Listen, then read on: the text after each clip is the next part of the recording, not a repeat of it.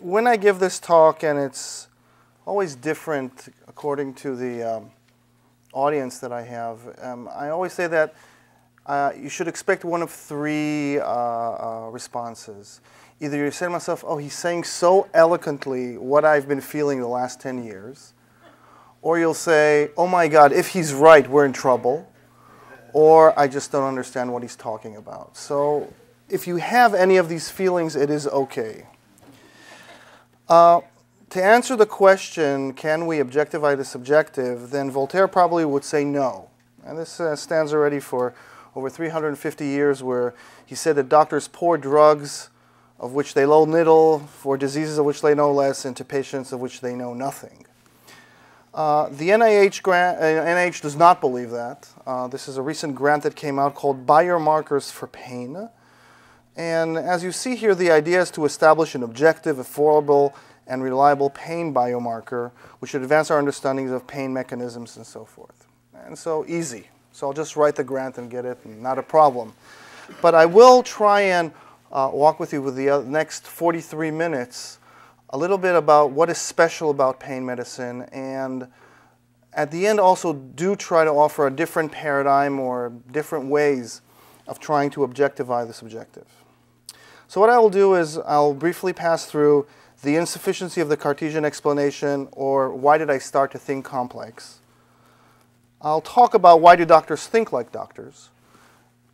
I will try to present very rudiment ideas of nonlinear thinking, so I apologize for those who are very familiar with chaos and emergence and complexity about this simplistic way of looking at things. And I will try to present a paradigm which I coined as neurophenomenology, or basically how did I apply this to my consultation, because if it just remains a intellectual exercise that doesn't serve us as physicians, then it's not helpful. And I do want to show you that at the end of this thought exercise, there are practical things that need to be implied in the patient-doctor dialogue. So I see many times a week Mr. Algos, who is a 49-year-old blue-collar employee who has chronic low back pain. He's anxious and depressed, and he stopped working a couple of months ago, and on the MRI there's stuff. And the question is what to do. So thankfully we live in the era of evidence-based medicine, so we just open our Cochrane libraries, and this is what we see. So basically, okay, there's not a lot of evidence to do things, even less. And when I give this talk to payers, they love this because now they say that the only thing we will reimburse in pain medicine is telepathy. So you say, fine, I will look at patient outcome. I will look at patient outcome. And if here is very, very bad and here is very, very good, and there are different domains like depression and anxiety and pain and return to work and sense of well-being and so forth, patients come in very, very bad. And when they leave a couple of months or a couple of years later, they feel a little bit less bad, not so I won't feel too bad. And if you try to break it down into numbers and you look at all these parameters, it's somewhere between very bad to no change. So the answer is, does this work? It depends who you ask. And if you ask certain patients, this is a lifesaver. If you ask us who have practiced this for a long time, of course, yes. But in the current paradigm of population-based research, it's very difficult to have robust results. So, this is a little bit depressing. So the problem essentially is that a patient can complain of pain without having pain, and the other way around. The patient can have pain without complaining about it. So this in philosophy is called the problem of the other mind. And that's basically the patient walks in and says, okay, how do I prove my pain? I have something that is omnipresent for me. I know exactly what's going on, and I'm observed by someone who sees nothing. It is absolutely opaque. And the other thing is what's called in philosophy contingent truth, which basically means that this is not a truth always. As opposed to a triangle that always has three sides, and three sides is always a triangle, how do we change from that first-person stance that they absolutely know the truth with a capital T to someone who is looking at something and saying, yeah, well, I don't think so. And the easiest pain to treat is always the pain of the other. So are these people actually having pain? Are they looking at someone who has pain? Are they pretending to have pain? What do I do? What test can we do? Okay. So before we start to attack, of course, full function, MRI, all of them, and I'll talk about this towards the end of my talk. Before we start that, we need to understand why we think the way we think. It used to be called why doctors think like idiots, but then I changed it because people didn't like it. But why do we think the way we think? So I will use here three new words, perhaps, to some of you: ontology, phenomenology, and epistemology. And all what that means is the way we think the world is, the way we think it's constituted, is heavily linked into how do we explain it and how do we experience it. And we'll go through these of how do we do these things, because if you experience it in a certain way, then you will think it is a certain way, then you'll explain it in a certain way. Does anybody know who this gentleman is? René Descartes, correct. Does anybody know who this gentleman is? No. Jean-Baptiste Vico, who was the same time like Descartes. Nobody heard of him. We'll talk about it at the end. It's a shame that nobody heard of him, but there was a reason. So when we look at science and when we try to look at the Enlightenment and how we were influenced, and I won't be very long with this, just 2 slides. We are influenced people like Descartes, who talk to us about the Cartesian doubt, and we can doubt everything except the fact that we are here and we doubt. We can talk about the Humean uncertainty and how we should investigate science. We are influenced by Auguste Comte, who talks about that everything has to be experimented, and that's what's called positivism. And we can also allude to Immanuel Kant, who talks a lot about duty and deontology, but also talks a lot about observations under theory, that things are not just by chance, but we have to have a mechanism base. So a lot of things that we say and we think are very modern and we actually invented it, actually are written in books of smart people already. And so if we think about ontology, in other words, how do we think the world is, we feel that all knowledge is based on experience. If I will tell you stuff, that you have never experienced and you do not know, it just doesn't sound real. So if I will say to you that the world is round, you'll be very surprised because you feel that the world is flat and you don't understand why am I saying that it's round. If I talk about verificationalism is that everything that is true can be tested. In other words, if I have something that I can't put in an experiment paradigm, then it is not part of science.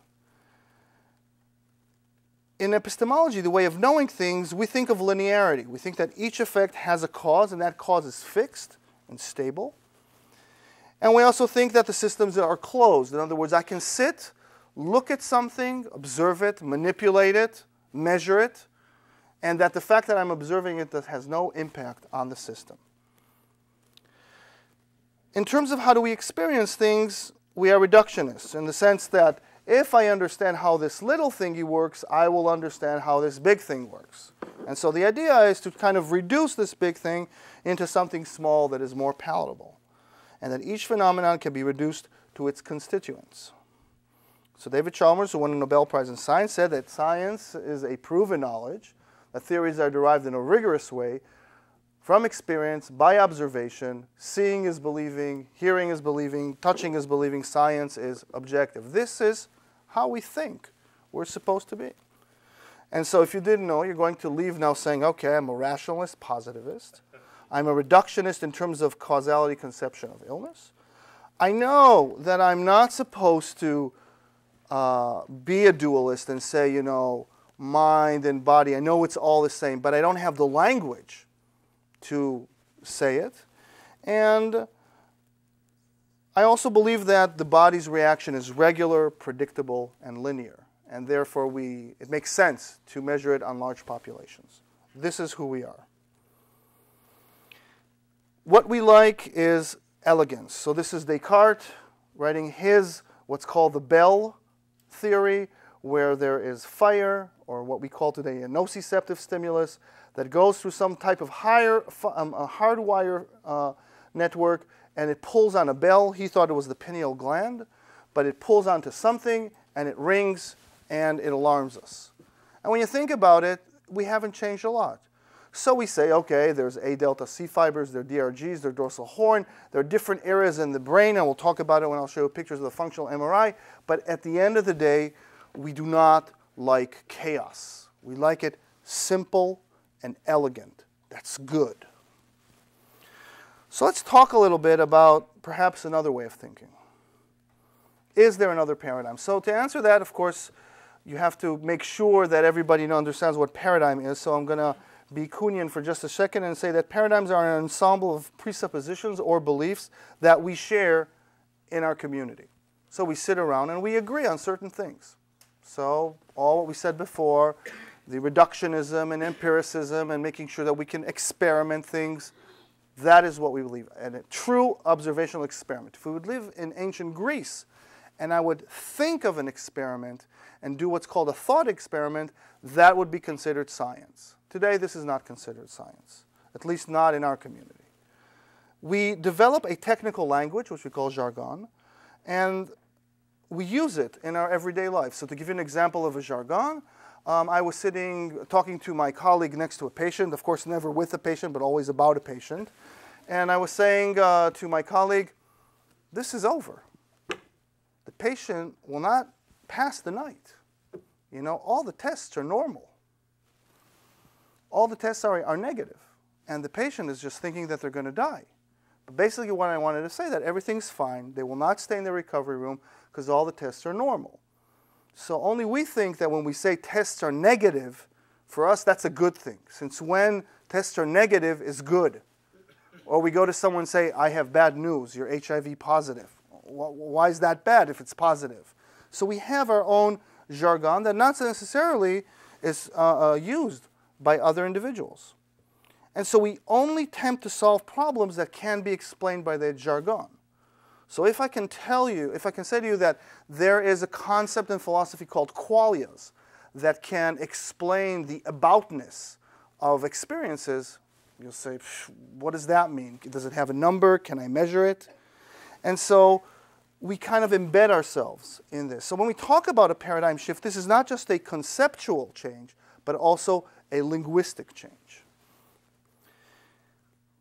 So there are people, I'm sure that some of you read the Journal of Complexity. And just to explain very roughly, the linear world of thinking that every effect has a clear cause, that things are predictable and linear, that the whole equals sums of its part, that it's predictable and logical. And so we can predict also a response to an intervention, as opposed to the nonlinear way of saying that events are not always linked to a cause. They're not predictable, nonlinear. The whole is not the sum of its parts. And sometimes doing a little thing can make something very, very bad. And for example, people who work in economics understand the economic meltdown because they work in the nonlinear world.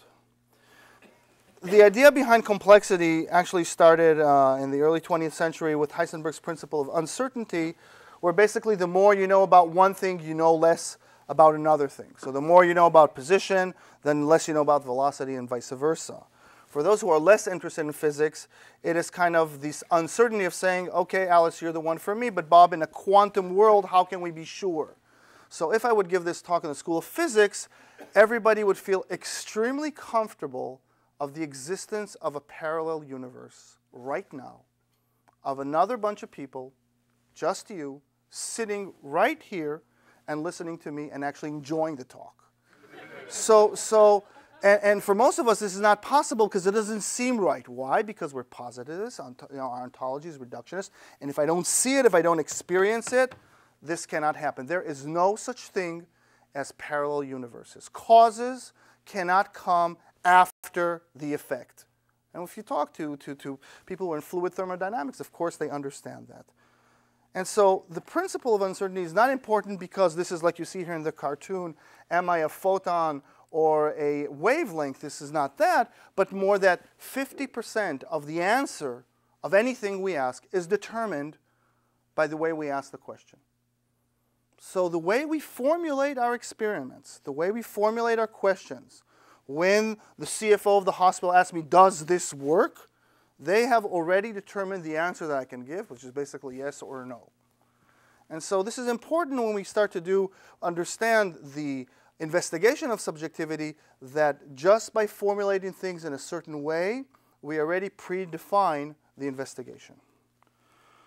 I mentioned a little bit of fluid thermodynamics. Basically, for me, the second law of thermodynamics means that if I put ice in my alcohol, it'll always cool it and not heat it. But the basic idea here is that there's a lot of stuff going on.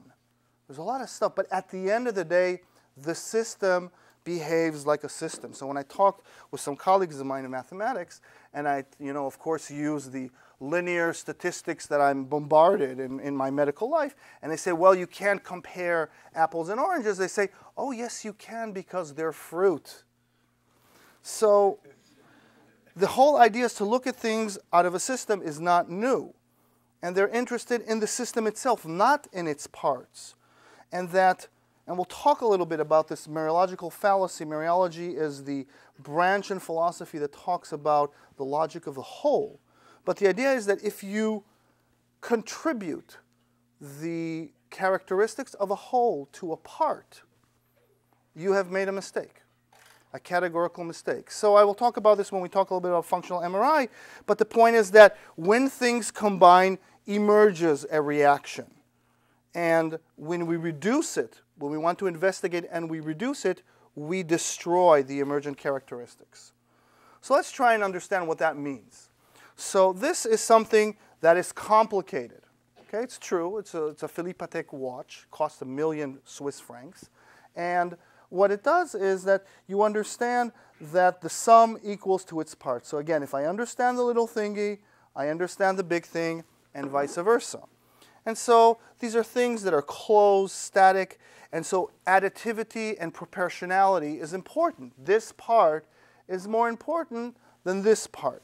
So this type of approach, a reductionist approach to investigate the being of this, is appropriate.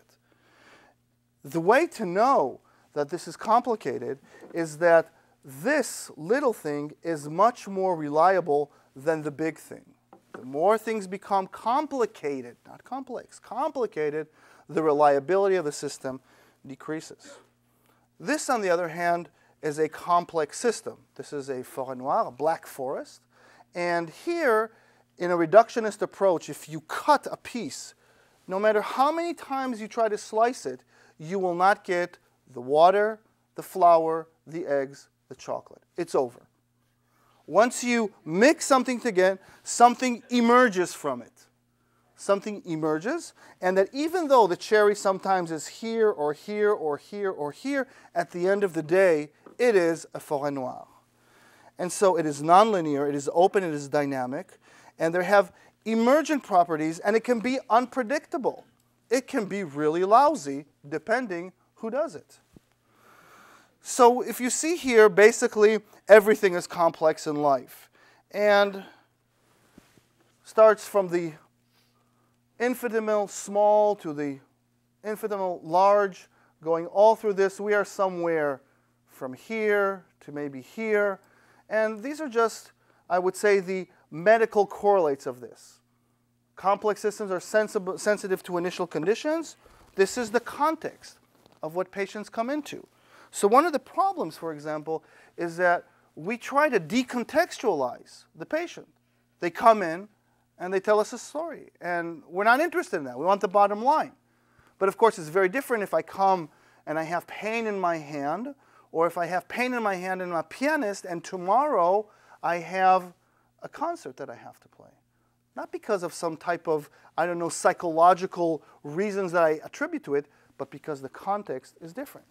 So it's important to understand the narrative and to understand that in large groups of people, patients will respond the same, and that they self-organize themselves into a response that is common.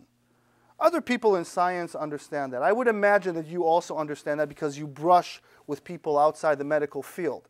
I actually feel ashamed when I give this talk to clinical doctors because we don't understand this. But in these domains, complexity is the rule and not the exception. And the way I show this is that if you have something that what you think you see is what you see, So there's a high certainty and a high agreement. Probably linear biomedical tradition is good. So if it looks like diarrhea, smells like diarrhea, tastes like diarrhea, it's diarrhea. But things that are not the same, like pain, maybe we need to look at something else. Okay, so I hope now you're a little bit on your edge of your seat saying, okay, we have another 20 minutes. What is he going to say? So let's try and translate this absolute outrageous provocation and try to see how we can apply this to real-life situations. So when I say neurophenomenology, neuro is kind of the kosher stamp to make it now suddenly medical. Because if it's just phenomenology, then it's philosophical, and I don't care. But if it's neuro something, then it's real. So we have neuroethics and neuromarketing. So we have neurophenomenology. And in neurophenomenology, I'm going to talk very briefly about 3 parts. The first part is how to do a phenomenal investigation. I will not turn you into phenomenologists, but you will feel what does it mean to investigate something from a subjective stance, from a first-person stance, and not from a third-person stance. And you will actually find out that in life, you're intuitively phenomenologists. You didn't know that, but you are. I will talk very briefly, because this is not my forte, about mathematics. And again, I apologize if someone here comes with a mathematical background, and we'll see how outrageous are my explanations on fuzzy logic. And at the end, a little bit about the biology or the mechanisms of what we're looking at. So can anybody say what you see here? Anyone? Or you're not seeing anything? Shame on you. I see actually 9 dolphins. A dolphin and a dolphin and a dolphin and a dolphin and another dolphin and dolphins and dolphins. So if you show this picture to 7-year-olds, they will see dolphins. But we don't. We have a pre-given world. We have presuppositions, things that we think are absolutely right, even though we have never checked it. So, for example, each and every one of us here thinks that they're a little bit, not a lot, but a little bit above the average. So where are all the people, statistically speaking, below average? Are those that are looking at TV that are on teleconference? So they're the one below average? Or another department? So to realize that the sense of self, for different reasons, is combined with a sense of being a little bit above the average, is part of a pre-given world. So let's try and be phenomenologists with Mr. Algos. So again, this is what he had. And when I saw him, I asked him to ride a bike. Okay? He didn't ride a bike. How dare him? After I saw him 3 weeks later, he didn't ride a bike. So, of course, you know, I am from the school of the biopsychosocial model. So biologically, he didn't ride a bike because he has atrophy of his prefrontal cortex, and he's an idiot. Psychologically, he didn't ride a bike because I remind him of his father, and he hates his father, so he doesn't want to do it. And socially, he doesn't want to do it because he's on workers' compensation, and he'll never get better. These are pseudo-scientific explanations that we instill that are meaningless because they come from our perspective, not from the patient's perspective. So phenomenology is the science of investigating phenomena without recourse to any theory, to take things as they are. For you in German, zu den Sachen selbst. Go to the things themselves. And so I asked this gentleman, why didn't you ride a bike? So he said, I have a herniated disc. Okay. Now, am I sure that I know what is a herniated disc? What does he think of a hernia? So I asked him, what's a hernia? So he said, a hernia is a tear. Sounds good. What's a disc? He said, the disc is the thingy in my back that allows me to walk. So I said, draw me a disc. And this is his picture. So here is the spine. Here are 2 legs. These are the knees. These are the ribs. And here is 1 disc, and here's the second. And so 1 is already torn. If he will ride a bike, he will tear the second, and he will be in a wheelchair. So who is stupid in this situation? Is it him that doesn't know the objective truth that discs are actually here, cartilaginous structures between bones and the vertebrae, or me, that I cannot penetrate the mental representation and actually offer something meaningful as opposed to meaningless. So that is why always I ask patients the same question when they walk into my room. First of all, I do not open their medical record. I have no idea why they came to see me. Afterwards, I will read, because there is nothing in what I will read in the record that will influence my dialogue with them. And then I ask, I say, tell me in your own words what you think I should know in order to help you. And say, oh, I have an L5S1. I say, I'll repeat. Tell me in your own words what you think I should know so I can help. That is a phenomenological investigation. So let's talk about how can we investigate. So we talked a little bit about the investigation of meaning. There are methods to do this in a more adequate way. The way we do it in pain is how? The pain score. Everybody knows the pain score, right? The visual analog scale. 0, no pain, 10, worst imaginable. What is the pre-given world? I presuppose that the same question means the same for different people. I presuppose that the same answer means the same thing. So you're 6 and you're 6 and you're 6 and you're 6 all means the same. It is wrong. So let's talk a little bit about mathematics. Now, there are smart people that are already doing this. I'm not a computational linguistics, but there are people who know how to look at words and wording and their grammar and to find relationships between it. So we can actually put different words, and this is from 250 patients that we looked at, and find domains, depression, anxiety, fear, and find common thematics between large group of patients. And this actually should be in a film because it changes with time. And we can use, for example, with fuzzy logic, we can describe the relationship between them. So the way I explain to myself fuzzy logic is that let's assume, for example, that if you're, and excuse me for being metric, if you're 1.60 and below, you are small. If you are 1.80 and more, you are tall.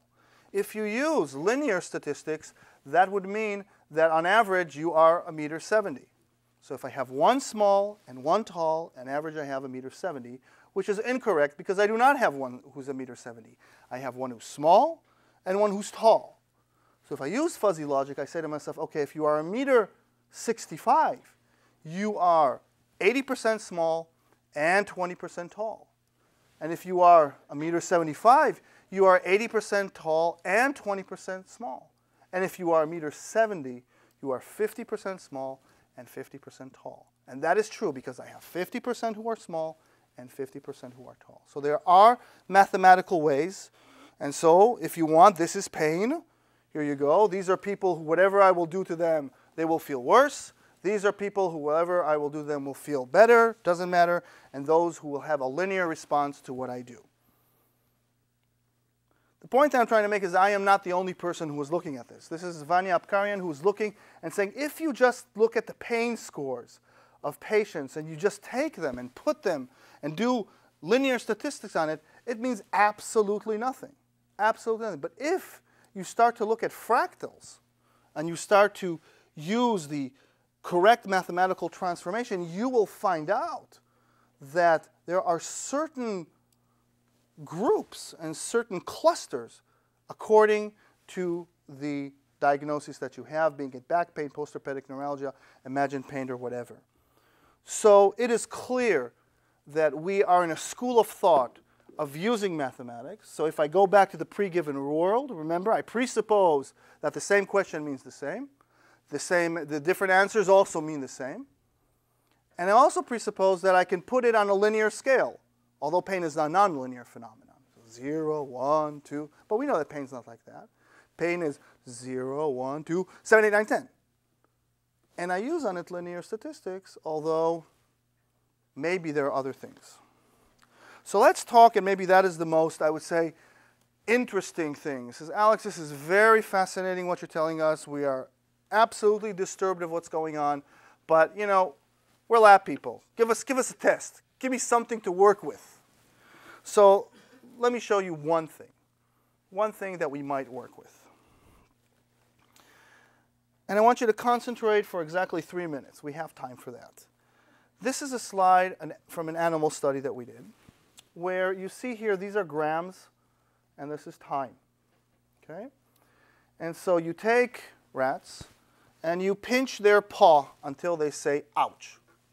Okay, so they say ouch here about 300 grams. And then we stress them. Well, you can immerse them in cold water. In this case, we turn on the light with loud music. And what happens is their threshold goes up from 300 to 400, see, during the stress. What is that called? Stress-induced analgesia, okay? Stress-induced pain relief. We know that that works. We know that that happens. That is why soldiers continue to fight, that Olympic runners continue to run even though they have a sprained ankle, and why we work 18 hours a day. Well, some of us work 18 hours a day. And it is naloxone reversible. So we know that this is the endogenous opioid system, or what we like to call endorphins.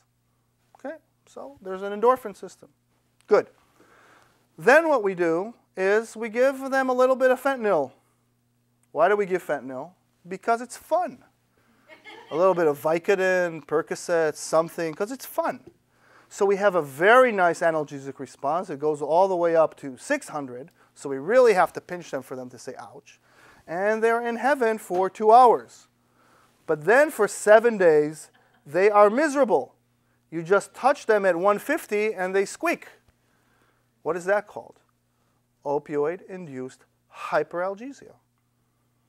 Just by giving one single dose of opioids, we have changed something in the receptorology, in the synaptology, in something in the system that has now rendered them different than before. And then we stress them, the same stress like before. And what do we see? Not stress-induced analgesia, but stress-induced hyperalgesia. Then we take a third group, and we just inject some mustard in their paw, and they're miserable for a week. And they kind of, don't try not to walk on it, and they squeak, and it's not happy, because they have pain, just like pain patients. And then we stress them, and they have a little bit more stress-induced hyperalgesia. And then we do what every doctor tells us to do. We have pain, so what do you need when you have pain? Painkiller, because there's a pill for everything in life. So we take that, we get a good 4 hours of analgesia, but then look at the hyperalgesia and look when we stress them, what a robust response. So pain and pill popping and the insurer calling you that you're not covered is a bad combination. So can we do this in human beings? This is fascinating. Can we do this in human beings? So here you see a computer and a thermod, and this is Ronnie. And the thermod is on Ronnie's forearm. And we crank it up until it's a 6 out of 10. And that's called quantitative sensory testing. So here's a test. Do quantitative sensory testing. The problem with quantitative sensory testing is, unsurprisingly, it has no predictive value. Because in a large group of population, it'll be somewhere between 43 to 49 centigrade. That's what it is. And you can have, and you can say a 6 out of 10, whatever that means, 43. And then 1 year after surgery, not have pain or have pain. And you can have a very high threshold and be almost 50 and you smell your skin burning and you might have pain or not. It has no predictive value. So we said to ourselves, why don't we do the same thing like with the rats? Why don't we stress the individual? So we thought about kicking him and slapping him, and this didn't really go through IRB. So maybe dipping his hand in hot water. So when I did the test, what happened to my 6? It went down to a 0. So I had stress-induced analgesia. So this test is called DNIC because it's descending noxious inhibitory control. That's the actual official name for the endorphins. So I was a good DNICer. Now, not everybody goes from a 6 to a 0. Some go to 6 to 2, 6 to 4. Some say to 6. Some actually go up to a 10. There are bad denickers, very bad denickers if you go up to a 10, or maybe a 6 to an 8. And so Yarnitsky and Granat and Haifa, what they did is, okay, let's do it before thoracotomy. Let's check everybody before thoracotomy and let's see what type of denickers they are. And they found out that if you are a good denicker, so they used the 7. So if you go down from, this is the delta, so you had 7, and you go all the way down to 0, you will have 1 year, almost 0% chronic pain. On the other hand, if you went all the way up from 7 to 10, at a delta of 30, you almost had 100% chronic pain. This is called a phenotype. And it's so intuitive because I will say, you have a 6 and you have a 6, but if I'll slap you, you'll say, fine, give me one more. And if I'll say, slap you, say, oh my God, stop it, I'm going to go and complain. So this is how we cope with life. We are denickers, different degrees of denickers. And of course, anything that you can phenotype, of course, you can genotype. And you can psychotype. And you can sociotype. So the point is that it is true that we need to understand the subjectivity and the meaning, and psychology is very important.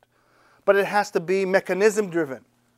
And if we say that the robustness of our endorphin system is a sign of how well we can deal with what life gives us, then we might have that biomarker that we're looking at. And here are people who are just doing it. We can do it to men, women, junior staff, not so junior staff, pregnant women. All these are now different populations that we are looking at with a pain repository and looking at the different genetic profiles of each group. Now, I want to say 2 words about functional MRI and then we'll finish. So, you know, we're really, really happy with functional MRI. It has created the transparent brain. You know, now we understand empathy and we understand love and hate and everything. We actually get it. But remember I told you about the mereological fallacy, that if you attribute to a part the characteristics of a whole. This is what happens.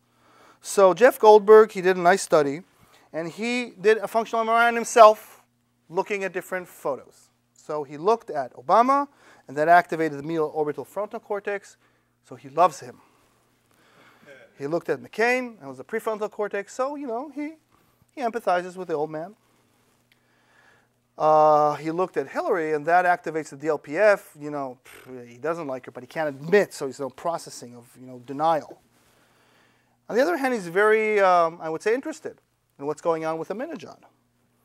And you see where I'm going. Fear and dislike with Carter. He loves Bruce Springsteen. And oh my God, I hope his wife will not find out that he's still infatuated with Eddie Falco. The point that I'm trying to make, that without understanding mechanisms and performing this mereological fallacy, we are doing modern phrenology. For those who know what phrenology is, smart people who sat in a room and said, this is for hate and this is for love, and measured different dimensions of the skull to say you are a murderer and you are a rapist and you are a politician. And the idea is that when I say that my right side does something or my left side does something, that is only a figure of speech. It's a façon de parler. It's not really the right side or the left side. They don't do anything. It's a jelly. It's nothing. It is Alex with the right side and the left side. And this is what I want to show, that in science, when we say, okay, if I just understand how the brain works, everything will be fine. If I just understand the bosons and the gluons and all the energy fields around and the spins and everything, we will understand. The answer is no. That is a Cartesian model. Because what happens is that even when we understand everything, once we do that, and again, please think complexity, what happens? Emerges a person. And that person interacts with the world. It's not the brain that interacts with the world. It is Alex who interacts with the world. And when I interact with the world, emerges the meaning. So not just the biomedical model, the biopsychosocial model, but the biopsychosocial phenomenological model. And that is what neurophenomenology is all about. Because pain is one of the emergent properties of a conscious brain. Is this new? You know what? I wish it was. Then I would be on a flight to Stockholm. And you'd all say, really, this is a huge privilege to have you here among us. But Jean-Baptiste actually thought about it. Unfortunately, they didn't get it. They didn't get it at a time when Descartes was there. And he said already that empathic knowledge of self and others will remain different ways of knowing. And he already talked about the biology of meaning in first, second, and third person perspectives, already 400 years ago. So are we writing the next chapter in pain medicine? The take-home message is that we need to assess pain as a disease, not a symptom. There is a role for lab when it is a symptom of another disease, of course. But when pain becomes a disease within itself and entails these neurobiological changes that impact our neural behavior, then we have to look at things differently. And we have to use the appropriate mathematics, because chaotic is not random. And the mathematic tools that we use right now are inappropriate to detect patterns. And at the end, this is driven by mechanisms. We think that it's driven mostly by the endogenous opioid system, but maybe not. So I want to thank you, and this might help us when we sit in front of patients and say, just play nuts. And I hope that you don't think that I was playing nuts also. Thank you very much.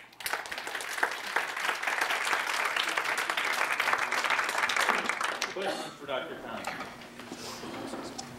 Cahana? Lovely presentation. Thank you so much for being here with us today. On the DNIC experiments with the rats, they looked incredibly reproducible. Were they inbred rats? Does the same thing happen with outbred rats? This is a very good question. There are different responses between different strains of rats. And there are differences between male and female rats. And that now, I don't know how many of you are familiar with Jeff Mogill's studies. He will come over in June and share his empathy among rat studies. So I really think that it would be interesting to look at the website and see, I think it's in mid-June, and listen to him. This is, of course, much more complex, but it is reproducible in general lines. We see now in rats, and this is, again, I'm now reiterating Jeff's studies. When you put, and we used to put 4 rats in a cage each time, he would notice that there would be a significant difference in the pain threshold between the first one and the last one. And it would become lower as the experiment went along, as if they were saying, this is not good stuff, you know, we're pulling you out, this is not for fun. And he was curious to see how is that conveyed. And so what he did was he looked at, for example, is it pheromones? So he made the rats anosmic, and he saw that they still had that same type of behavior. So he said maybe it's the voice, they're saying something, you know, be careful, this is not good. So he made them deaf, still saw the difference. He said maybe it's touch. So he put plexiglass, still happened. He said maybe it's vision. And when he put opaque plexiglass, that went away. So a lot of what pain behavior goes through, at least in mice or in rats, goes through vision. And again, this changes completely. This is big news. This is trouble. Because how do you measure pain behavior in rats? You sit down and you look at them. Okay, so if something is going through the vision, that influences. It is not a closed system where you think you can look at it and not influence. So what he did was he looked at a pain response, the amount of licking, for example, of the paw, between when he was sitting there and looking at them and counting, or the video and then he was counting. And there was a huge difference. That when you were looking at them, they didn't move. Because you're saying, what is this guy looking at me? So then he put sunglasses on, and then they moved. And then he put a mannequin. He tells the story. He put a Paris Hilton cardboard mannequin, and she was looking at them and didn't move. And then he put sunglasses on them, and then they moved.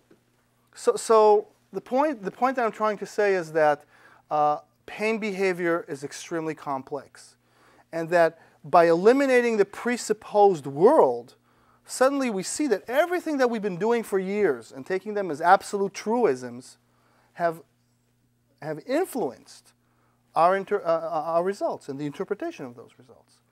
And I kind of saw that with my daughter. She's now 3 years old, but when she was 15 months old, and she had her first real fall, her first zets, she fell down. What did she do the first thing? She looked at me. And I said to her, "Bravo, Mia."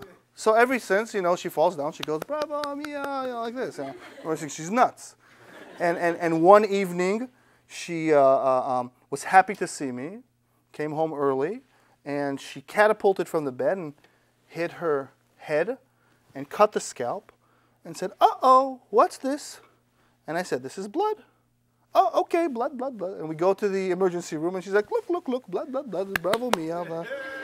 And the nurse is just like this. And I said, "Why are you looking like this?" So it is clear that there are biological mechanisms that are interesting to answer your question, to look after that, and that we shouldn't think for a second that these are not species-specific or gender-specific or with a certain genetic profile. But there are definite ways to phenotype each and every one of you, to imagine a test where at the end of the test I can say to you, you are at low, medium, or high risk to develop pain. And what that means is that we have to treat each one maybe differently. To follow up on that, you said you're doing these denicking studies and we're going to look at human genetics or polymorphisms. Is there any emerging clues as to what is important? I would say that there are some candidate genes, but what really needs to be done, and we don't have that yet, is to have in the repository thousands, if not tens of thousands of individuals from different contexts, and then take the really, really good denickers that are well psychotyped and don't have any problems whatsoever and life is good, and then the really bad denickers who were abused and that are crazy and I don't know what, and then do total sequence genomics and then see what's going on. Because until now, what we're saying is, okay, let's look at the A118G SNP, or let's look at different types of things that we think are associated with some type of metabolism. But that's the master plan. So if you want to help, I'll be glad. Yes, so Mike? how do you do treatment now? So you're arguing that, like if you've seen one back pain patient, you've seen one back pain patient, or there's many different kinds of back pain and back pain patients. So and you're talking kind of futuristically about what might be possible. What are you doing now? Like how do you approach this problem with an actual patient? Besides making money for the hospital. So from a practical standpoint of view, the first thing and most important thing, what we did is we put an outcome registry, which we didn't have before. An outcome registry where we actually document the psychotyping. We have an IRB now with the denicking, to denick all these patients. And when I talk to patients, I actually have someone who's going to come over this summer and help me to create what I would call a phenomenal assessment tool. Okay, and it's a very simple tool.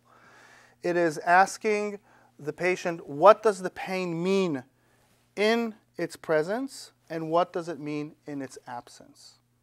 So it kind of teaches me about the aboutness of the pain. And we're going to correlate this with validated measures of depression, of anxiety, of catastrophization. And the reason why this works, I'll show it to you by an example. Let's say I'll ask you, what is this? You're all looking at this. I'll say, what is this? And you're going to say, this is a Mac. And everybody, I hope, will know what I mean. The aboutness of this object is understood, even though we're not looking at the same object. So objectively, nobody's seeing the same. And that there are different facets of this object that we don't see, but we still get the aboutness of it. And in order to investigate this aboutness, I would say, Mike, what does this mean to you? In your own words. You would say Mac is a device that allows me to work or to email or to communicate or something. And so I would write that down. Communication, work, facilitation. If I would ask all the people here and interview them, I maybe not find one word, but I wouldn't find infinite answers. And so we would cluster more or less the aboutness is the same. And I would not find someone, hopefully, that would say, this is actually a tool that I can hit on the head my neighbor and kill him. Okay? Now, the second question that phenomenologists use is, now what does it mean, imagine, if you don't have that anymore? I say, oh, if I don't have it anymore, then I can't work or I can't communicate. So again, it's the same dimension that emerges. So there are ways to investigate the aboutness of objects through their phenomenal content. So this is what we're going to do this summer with a bunch of patients. It's, of course, much more difficult because pain is not a Mac. But at the end of the day, I do believe that patients do not say infinite words and that there are certain domains that are more specific if you have back pain and if you have fibromyalgia and if you have cancer and you have shingles pain. They don't say the same thing. And Vanya Apkarian, he showed a little bit in his Fourier analysis that they do cluster into different groups. And those groups get different treatment, presumably? Of course, of course. And the idea at the end of the day is, what I say is that if you look at pain medicine, I showed in the beginning slide, no evidence for everything. Well, it's no evidence for anything because everything works 67% of the time. Never 10%, never 90%. Because we mix the good responders and bad responders. So I don't want to make Denick more than what it is. I'm not saying good Denickers, bad Denickers, but probably good Denickers also are people who have good coping skills and a good social history and probably might not have certain genetic, candidate genes or things like that. So the idea at the end is to say, listen, we can group people into different risk groups. And so if you are at low risk for anything, maybe just leaving you alone is a good strategy. And if you are at high risk, then maybe we have to take extra care. And one of the reasons why we weren't able to prove very robustly in human beings that preemptive analgesia helps. In other words, if I give you pain relief before even the pain starts, and that will make everything better afterwards, that we show that in animals and not in human beings is because of this mixing the different groups. And so hopefully this will respond also to what the NIH is looking for and what the stimulus package is looking for and kind of, making sure that we have the solution with a capital S. Okay? Anything else? All right, thank you very much. Thank you very much.